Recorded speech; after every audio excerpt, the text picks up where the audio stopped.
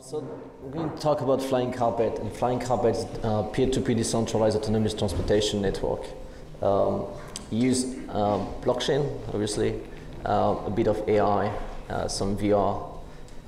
So it's a lot of buzzwords. We've got a few proof of concepts. A little bit of my background. So I've got a master in electrical engineering from France, and also a master in electrical engineering in the States, specialized in machine learning, AI, and decentralized systems. That what now you guys call blockchains. I've been doing a lot of projects worldwide, different companies that I sold, all focused on blockchain, AI, and kind of like crazy ideas. I won actually all the hackathons I was participating in, got very lucky. So the original idea came from the States, where I was building a swarm of robots on the campus. And basically the idea was to build the robots that could learn about the environment. And this was back in 2009. So you could just take pictures of the campus and then upload the picture online, and people could buy the picture, and then the drone could charge himself. That's the idea. So you got like a swarm of different robots that can communicate between each other and then can share information, and everything now on a decentralized network, which is the blockchain. So the peer-to-peer transportation system is powered by Ethereum, powered by State Channel, VR, and AI. And one of the main advisors is Victor Tron, from the main developer behind Ethereum, Swarm, and Ethereum Foundation. So the idea is to build a transportation system that everyone can be involved in. So you can use the system, no one can control it, no one can shut it down, but everyone can be part of it, and everyone can actually make money. So you got 4 different entities in the system. One is autonomous IoT devices, and I'll be talking about drone in this presentation because drones are easy to understand. And the Flyingcarpet is not a magic carpet. Flyingcarpet is a decentralized autonomous docking charging station. And this actually, you can buy the Flyingcarpet. So Flyingcarpet is just 10% of the idea for the project. The project is a protocol. And the Flyingcarpet, you buy the Flyingcarpet on Amazon, and you can put the Flyingcarpet whatever you want. You can put the Flyingcarpet on the garden, on the rooftop, on the car, and basically the Flyingcarpet will charge any drone that pass by, and then you will generate money. So you can be sitting at the office, and then the Flyingcarpet app that I can show you off stage will basically tell you, okay, your Flyingcarpet was used 10 times today and you made 1,500 pounds. And same for the drone. So I'm not planning to build drones, I'm planning to utilize the existing market of drones. Like if you have for example, statistically speaking, when you have a drone, you never use the drone more than 2 times or 3 times per year. It's cool, it's high definition, it's super advanced technology, but you never use it. You just take a high definition picture with the family, and then that's it. So what about utilizing this drone? What about renting out the drone for the market? So what we built is a microchip that you can plug on the top of the drone, and then it will turn your drone into an autonomous vehicle. So you just leave the drone outside on the balcony, and when the protocol needs a drone, it will just power the drone and then use the drone, utilize the drone. So this is the picture of the protocol. If you guys are a bit technical, so we use ZK SNARKs, 2-bit protocol for computational inside the VR engine for building different kind of third-party services. Obviously smart contract, we've got different wallets. I will show you. So this is how I build the Flyingcarpet. They use like Tesla, the same as Tesla battery, Tesla car, and super powerful. You have about like at 8,800 milliampere on each battery. That gives you a total of 800 watt an hour charging. This is me. You have the video online that you can see myself for 2 weeks building the smart contract, the hardware and the software, basically building the Flyingcarpet. And I gave a demo. So if you look at the video, then I used it to charge my phone to show you that. But the idea is to charge the drone, and the Flyingcarpet use solar panels. So you just leave it outside in the countryside, you go somewhere, and then you just leave it, and it will be used for charging a drone. You got 4G power, like Raspberry Pi. I'm going to show you the video. So you put the Flyingcarpet in the backpack, like this. You deploy,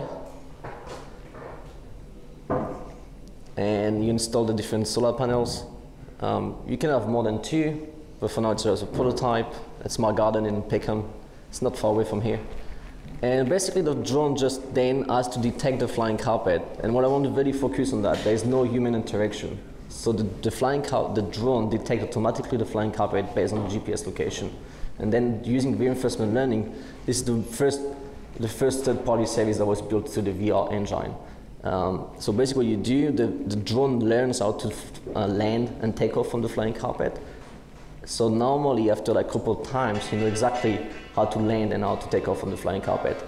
And the flying carpet is linked to the, we can show you the app. It linked to the flying carpet app and use the state channel for unidirectional transaction. So what you do, as soon as the drone leaves the flying carpet, the owner of the flying carpet receives a notification on the phone saying, oh, you made 1.5 ETH, and the drone as well. But the thing is, like, we don't know where are the drones, we don't know where are the flying carpets. Everything is completely private. So you use Swarm network for doing this. Okay, this is the market. We've got like different proof of concept. One is for farming. We're doing biomass analysis, so the drone can fly over the land and analyze the plantation, and then give analysis to the farmer directly to the truck. This one is what we're trying to build. So for example, as a power line inspection, as an energy provider, what you can do, you can select your line. So this one is a fake image, but this is the real data on the bottom. So what you can do, you will calculate as a business, as a client, you want to use the protocol, you click, you start the Flying Carpet app. It will tell you, okay, this is about like 16 kilometers of power lines. It will generate about 710 megabytes of data, average speed of 8 kilometers an hour. And you'll be using 5 different flying carpets, and the business has to pay 82 ETH to participate.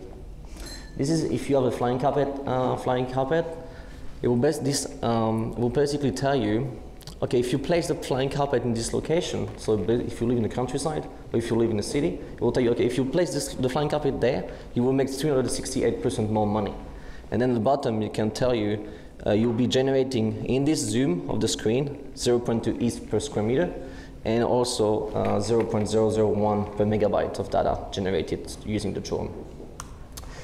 This one is for business, a dashboard for business. So as a business, you can have a fleet of drones, and then you can place flying carpets along your business and also have drone flying. Everything is completely autonomous, and I will explain to you how you can actually build application of protocol. So that's what we've been mostly focused is on this one. So basically any developer can build any kind of application. You can be a developer like a real developer, or you can just be a gamer, and you'll be just, if you know the game GTA, you just go to the game, and then you will have a drone flying, and then you can tell the drone and can teach the drone to do any kind of application in the virtual world before pushing them to the real world. So, oh shit. Sorry, I'm going to show you. But what it does is any application, any third-party service as a developer that you build will basically be tested in a game, because you don't want developer to build terrorist attack or like harming people or trying to kill someone or something. So in order to verify this, you use the game and you do collision analysis to the game. And if the drone passed the test, then the third-party service is then sent to validator platform. And the validators board are the one which are based on token economics, so they can stake token, and then they can use to verify what the developer said the drone was supposed to do. And then they just watch the video, and as soon as it passes all the different tests, then the third-party service, like this one, for rooftop analysis, then is then pushed to the real application, Flying Carpet application. That's what we are. So in a countryside, we can do biomass analysis of land. We have a proof of concept in Papua New Guinea where we're doing coconut analysis. We're counting the number of coconut in the plantation, and then we send the data to the farmer. I can show you, if you go online to flyingcarpet.network, you will have access to this information, but you can see the video, and then you can see data being generated, and also the AI with reinforcement learning trying to analyze the data to the plantation. We're also working with NGO, like United Nations and all that stuff, to do, like, for example, land registry, or to do donation on milestone. So you can calculate, you can analyze if the house is being built, and you can donate only the fund when the house is being built. And this can actually use the Flyingcarpet as a drone to monitor the advancement of the construction. So that's a project you can look online. It's called Village 2.0, and what we do, we're using it's an ID box. It's a project I built last year, and it's used by the United Nations and backed by a big NGO worldwide. We're basically placing Flyingcarpet in different villages, and each village has a smart contract responsible for the village. And then whatever happened, and if you send a drone from Port Moresby over there, and you try to go to Lalora, if you drive a car, it will probably take you 8 or 9 hours. As a drone, you can fly, but the drone will have to land and recharge himself because it's limited in distance and limited in battery. And then every time you charge in a village, the money generated will actually be spread among all the people from the village.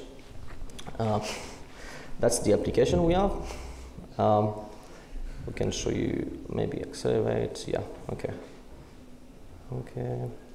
So, for example, this one, agriculture, you can select the altitude of what you want the drone to fly, you select the flight direction, you select what kind of stuff you want to analyze, like identified pets, and then you click, you select the location, this is a bit long, yeah, and you select the land, and then the protocol will find a drone that has a spectral camera for doing biomass analysis, and it will find a way to reach destination. If it cannot reach destination, it will try to find a Flyingcarpet to charge and land and leave, and then we'll tell you, okay, you need to pay that much. Okay, this was, I call it a new announcement, but it was from last night, so it's not really new anymore.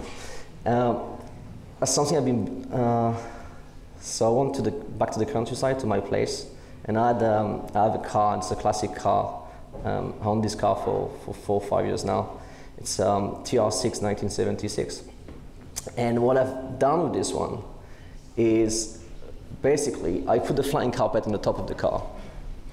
And so what you do, if you go to the countryside, you go to your parents or something, and then you park the car could actually be used to charge the drone. And that's what you've got on the top of it.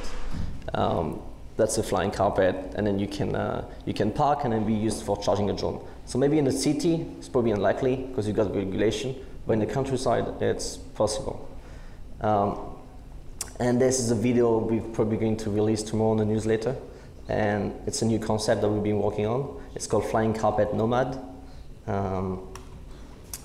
You can go online and check on the flyingcarpet.network and also register yourself to your newsletter. That's it. I'm not sure if you got any questions. Cool.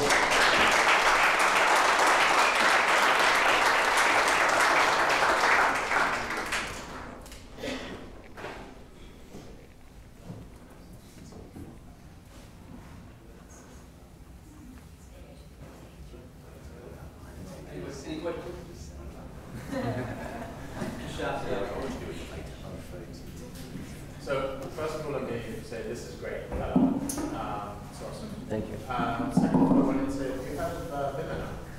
The what? Sorry, can you give it mic there? Vimana. There's a blockchain application called Vimana. Okay. And there's a blockchain application called Vimana. They plan to do human transportation via drones, automated drones. Their biggest challenge at the moment is power. So you may want to partner with those guys. Check them out. They're Global. Yeah, and you know what? The business of doing transportation of goods or transportation of humans, I don't want to deal with that. I mean, the thing is, like, the regulation will try to fight. I mean, it's going to come like in 5 years or 10 years. What I'm talking now, it's like something that's possible right now and been proved. POC in developing country, emerging market. That's what we're doing.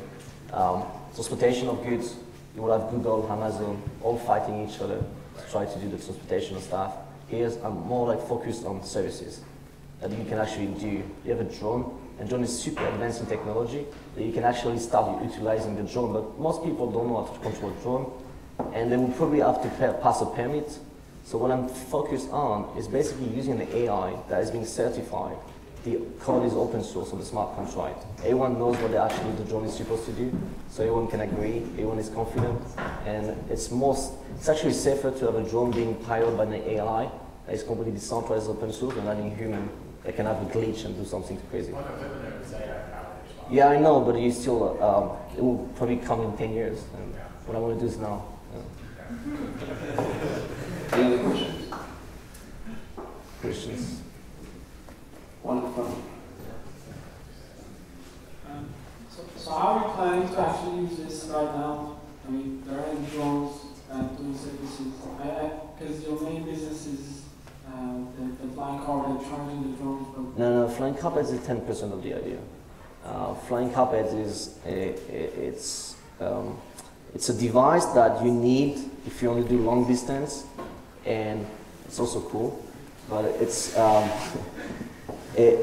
so for example, in a plantation, the coconut plantation, if the plantation is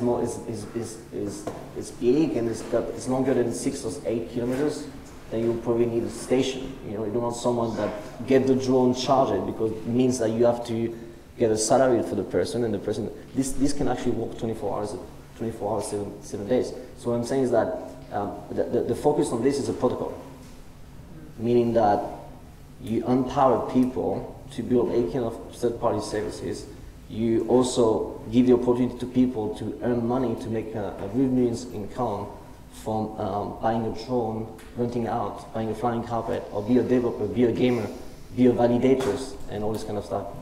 Because we'll publish the white paper soon, but it's under review by the lawyers. But we'll also have the token economics, and the token economics explain that in this concept you've got 4 different entities. But then as soon as you talk about token economics, real token economics, then you can add different entities on the top of it that can actually interact, like insurance, like all this kind of stuff. who's going to sell the actual hardware? Who's going to sell them? So part of the money we raised, we're planning to do to build some Flyingcarpets. So probably about 2,000 Flyingcarpets. But competition is hard in hardware, so it's a business that you don't want to put yourself. So Flyingcarpet is a good brand at the moment, and probably China will build some cool Flyingcarpet in 6 or 8 years time. Which I'm really not happy with that. I'm very happy because then you can actually plug into the protocol. But if we can be the first one to build a Flyingcarpet, it would be cool. But I cannot guarantee anything, but that's something we're getting to announce soon. Yeah. Cheers, thanks for that. That was a really good presentation, and I love the jacket. It's Cool, my jacket, yeah. Cool. I was in South America, so it's a bit cold here. Welcome to London. Yeah. Got a question for you. I like the way you talked about checking first, looking for collisions, terrorism, that kind of thing. Have you considered privacy as well, and people spying using the drones for... It's not possible. It's not possible because any application being pushed to the protocol have been verified by as a consensus. So it's not possible. It's actually safer to have a protocol like this than have someone controlling drones. And so security aspect, I cannot really talk about it now, but that's something we've been working on and we're going to announce after the lawyers. Yeah. Any more questions? Oh, we also got a video coming from the guy over there. I saw the guy. He's been working on the video. What's the team? The team? Yeah. So it's about 10 people at the moment. We've got Max over there. Also the guy working on some design there. Yesterday we had more people, it's about 10 people, yeah. So we got 3 developers for myself. If you, AI, if you know Python, if you're deep in C# or like C++, I'll be doing the interview, and if you want to join, it'd be cool. Cool. Anyone just a question? Is there any new technology patented in terms of the flying? No patent. No patents? Yeah. If you want a copy, you're welcome. Good luck. Not something in China. Huh? Someone in China decides to create. China. Yeah, Yeah, China. I'm sure. I mean, they will come up with something. But the thing is, like, the power of decentralization. You raise money, you beat try to be fast. And we've got some stuff coming. I mean, this is kind of the top level of the iceberg, but the iceberg is big. But we've got some stuff that is more technical, that has been working on the technical white paper. That's what we're going to publish, the marketing white paper and not the technical white paper, because it has to be, I like to make the difference, because most people talk about the white paper, it's not a white paper, but in the technical white paper, some stuff probably going to be patented. Yeah. Yeah. Any more questions? Okay, one more. Very good.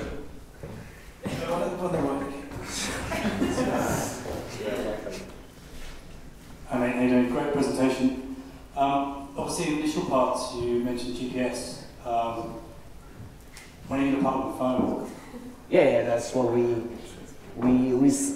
signed something yesterday. I mean, we're in the process of signing something. Cool. Yeah. Signature's gone. Very good. The thing is, like, it makes complete sense because GPS are not accurate. Something I haven't talked with Ryan, but I've been thinking about something with the Flyingcarpet that'd be cool with phone. But it makes complete sense. So basically, what it does at the moment, you have a GPS location, and GPS can be you have trees or you have buildings, and it's not very accurate. And it's also like by 20 or 50 meters. So what you do, you use the video to actually analyze and how to land. Like this one could be a nice Flyingcarpet. Like it's the new version of Flyingcarpet actually. Of course. So I come from a wheat farm in Australia, so it's obviously commercial space defined by, I guess, fences and borders. But so you can put those acres around, be very accurate. In terms That's what we're doing, yeah. Yeah, exactly. So something like phone would be a perfect way to get it to the masses, not on the grid, so to speak. Yeah. Great. It's good that you've signed. Perfect. Cool. It's a great question. There's one more question over here.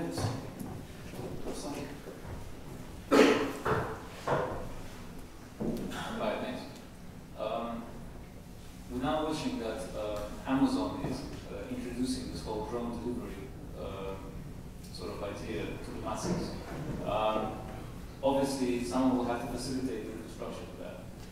Whether they're going to go the centralized kind of the wrong way, or whether they're going to involve the hobbyist who can say implement your technology to facilitate Amazon to kind of charge up drones.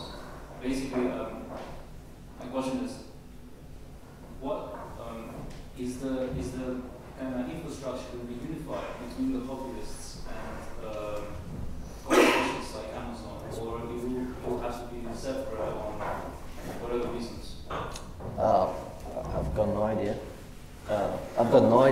I mean, Amazon is trying to build a drone delivery. I'm sure they will try to fight anyone to do the same. But a decentralized system, so if you build a decentralized structure, normally no one can actually stop it. You can get arrested because you're doing something which is bad. But if you can prove that what you're doing is good and is being verified, I'm sure that the government will be more confident with something which is open source and completely transparent than having a centralized big corporation that can try to do drone delivery between A to B. And this actually happened a couple of days ago. The biggest company worldwide, Facebook, no one trusted, but now they're in big trouble. So, because it's completely centralized. So, I think decentralization is a big opportunity in the coming years, especially now. I mean, we're talking about Facebook, but Google is even bigger than Facebook, and Google has Android on the phone. So I mean, there's stuff coming that'll be pretty bigger. Sorry, the following question to that then is, all right, so if it's staying as a hobbyist sort of thing. It's not obvious. But for businesses, for small businesses, I understand that there will have to be like a need for mass adoption of technology like this. You know, so that's true. I mean, this kind of stuff, you need to have like enough number of Flyingcarpet, enough number of people buying drones and plugging into the network. So that's what the meaning what we're doing. We're partnering with clients. So we've got like big companies that want to use it. Because as a big company, what you have to understand is like, even if they know that the business is going to be destroyed by the drone, they need to hire people that understand how to control a drone, understand how to analyze the data, and for them it's another business. And they don't want to be involved in that. They just want to save money. So that's when we got clients that we primarily like going with the clients. But the drone can actually be owned by individuals, not by the client. But the service, the people that pay for the service, then it's the clients. It's like big companies. Yeah. Cool. Anyways. Cool.